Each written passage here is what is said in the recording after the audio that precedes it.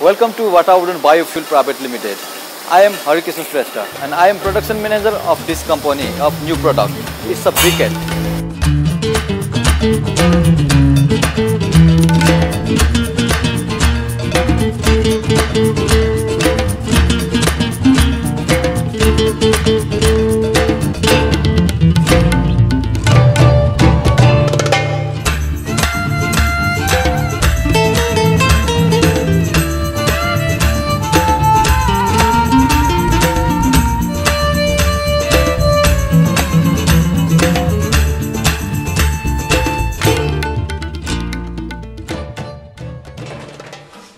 Please tell us about why you choose to start a company in Nepal. Well, I came here to Nepal 10 years ago and I found here a beautiful country and a great people, but also a lot of problems. There is garbage everywhere in the street, most of the forests have been cut down, and most of my friends didn't have any jobs. So I started a company called Watabaran. Watabaran is dedicated to cleaning Nepal's environment and to create a job for people who don't have any job and be a fair trade company. This is Watabaran BioFuel. Our aim is to make sure that people no longer have to cut the trees, and we believe that the only way to make people stop cutting down the trees and burning them is to provide them with a fuel that is cheaper and more efficient than firewood, and that's what we do. We produce fuel briquettes. We take sawdust and farm waste and we press it together and make briquettes that we sell to the industry so they can burn briquettes instead of burning firewood.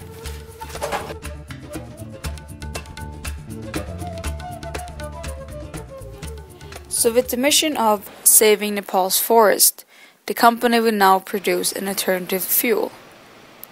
But how severe is this problem with landslides and deforestation? Because one of the most beautiful and astonishing remarks of this country is its landscape. And stepping into the countryside, you can see how beautiful and pure the nature is. Every year, landslides are caused by deforestation and the monsoon, which leads to the people are dying as the villages are being destroyed. And according to the Ministry of Forest and Soil Conservation here in Nepal, about 78% of the country's entire energy system is based on wooden fuel. So if creating an alternative fuel, how is this being done?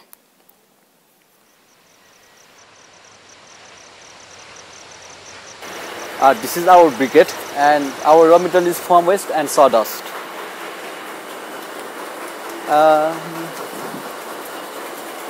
This is saving machine. This machine separates our raw material into big pieces and small pieces.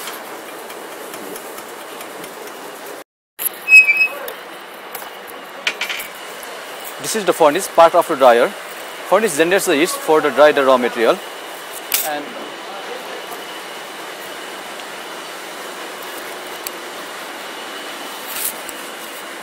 the generated heat from the furnace goes to the pipe through this pipe with the raw material, and dry raw material comes from the big pipe, and this raw material goes to our briquetting machine.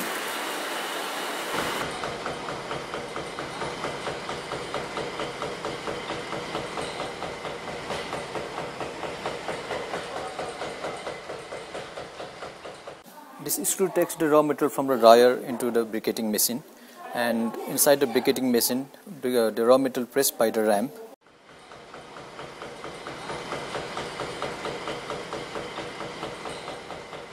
And briquette comes out, and through the cooling track it comes out to our baggage with the cool briquette.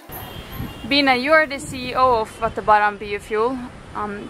What made you decide to change from a paper company to a biofuel briquette company? The most important reason of changing our whole production line from paper to biofuel is because over the period of years we figured out that the market for handicrafts and handmade paper was shrinking in the international level, and we were exporting 100% to Sweden and USA. Or people wanted to be more environment friendly and started sending out e-cards instead of Christmas cards. And we are a company that wants to grow and make a difference in the society, and that was not happening. So with the briquette company, we have met all these goals. For example, we can recycle more than 50 times of agricultural and industrial waste than with the paper company. We can sell it to the local market 100%. That means all the money is going into the society, and we are not exporting the money out of the country. And we are also helping the environment to save trees and use the agriculture and industry waste. So this was a perfect kind of business that we wanted to begin with. And who will be your primary customers? We are targeting the small and medium-sized industries in Nepal. Those are using firewood, rice husk or loose sawdust at present. Using loose sawdust is extremely inefficient, and firewood is becoming scarce year after year. So we want to target these kind of industries who are using these fuel in their production line. For example, carpet industries, pashmina industries, they use firewood to dye their products, and we can use it in bakeries who are using ovens to make their products at present, and we want to replace it with our biofuel. So you say that your company is based on the fair trade values, but most people associate fair trade with chocolate, tea and coffee products. But how do you associate fair trade with biofuel? I think the most important thing while working with fair trade is to work according to the fair trade principles. And actually, I think that every company should be working with fair trade. And what it means practically is that we strive to build up a working environment where everyone can feel safe, where they know that they have a job security for a long time, where they have a good salary, good working conditions, they can join a trade union if they want, they have accidental insurance, they have medical insurance, we have paid maternity leave, and a lot of good facilities. It's also about thinking about safety, because in the developing countries, people often forget the simple safety measures, such as having a fire extinguisher in the factory, making sure that people wear masks to make their work safe. Very, very simple thing. But actually, I got a new perspective on fair trade in the very beginning when I started the company. I was making employment contracts with my employees, and I realized they came to sign the contract, they looked at the contract, and they wanted to put their thumb on it, because they didn't know how to read and write. So they were about to put a thumbprint on a contract that they couldn't read. And I felt like, oh my God, this is wrong. I mean, they need to learn this. So I organized a literacy class. We found a teacher living nearby, and he came every morning for 1 hour and taught everyone to read and write. And that cost us 15 euros per month.